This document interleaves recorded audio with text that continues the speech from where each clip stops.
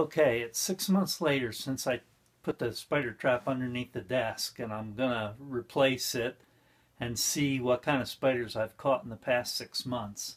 So I'm taking this spider trap that I've cut, peeling the strip off, the protective strip off the back. I'm going to put it underneath there in the corner where those little spiders run. And these spider traps, like I was saying, are really great because they're always on duty. They're always in place to catch those spiders. So let's see what's under there.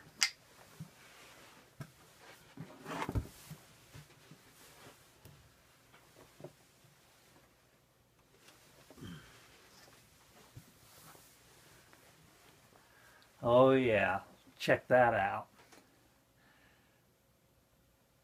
Pretty impressive. That little thing has caught, I don't know, there's got to be at least 20 spiders on there. So I'll take this new one and I'll set it under there in the corner.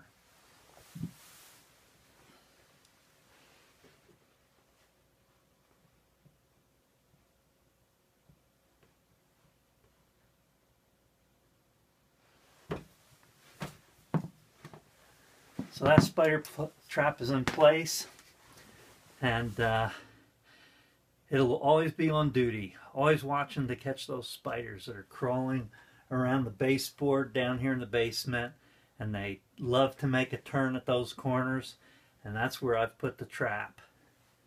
So we'll check back in another 6 months and see what we have.